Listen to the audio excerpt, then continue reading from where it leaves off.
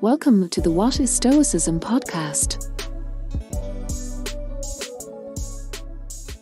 Daily practice is the most important component that makes the adoption of a philosophy of life real.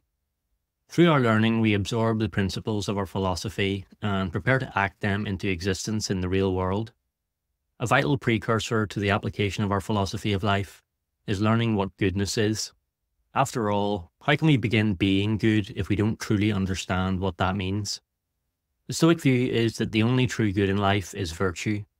Virtue comes in four forms: wisdom, courage, justice, and temperance.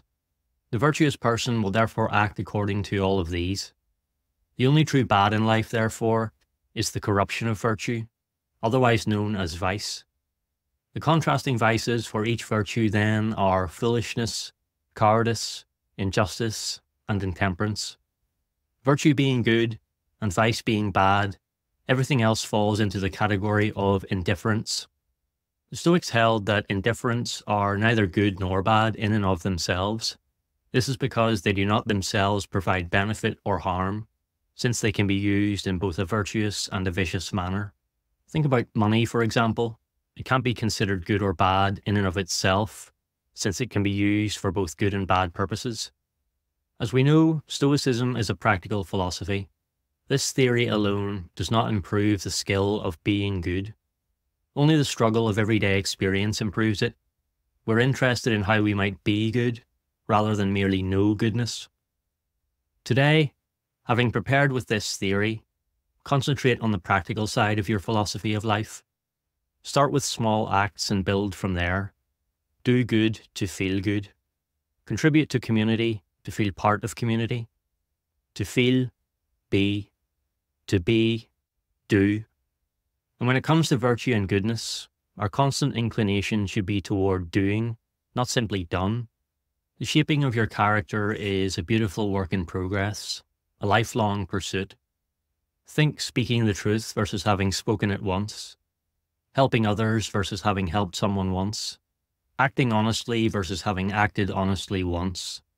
With this attitude, you'll soon feel a change in yourself.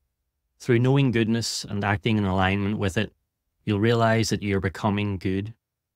A way to maintain this focus on becoming is to realize that we're very often absorbed in the chasing of some goal or another. Our motivation to keep going is the end state of having achieved the goal, and we believe that satisfaction will wash over us when that end state is reached. What usually happens when we eventually reach that end state is that a certain emptiness is felt. The satisfaction didn't last, and now we need a new goal to strive for, a new occupation to give our days meaning. In the state of striving, in the midst of pursuit, we cast our minds too far ahead.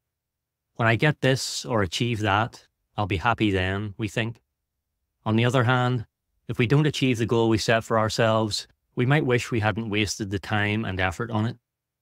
We postpone happiness, or even deny ourselves it, through our as yet unmet desires. It's only when we look back that we realize it was the process that made us happy, more so than the outcome. Seneca used useful examples to summarize this sentiment in his 9th letter to Lucilius. Quote, "The philosopher Attalus used to say, 'It is more pleasant to make a friend than to have one, as it is more pleasant to the artist to paint than to have painted. When one is busy and absorbed in one's work, the very absorption affords great delight. But when one has withdrawn one's hand from the completed masterpiece, the pleasure is not so keen. Now it is the fruit of his art that he enjoys. It was the art itself that he enjoyed while he was painting." End quote. Being engaged in meaningful work is what gives us purpose.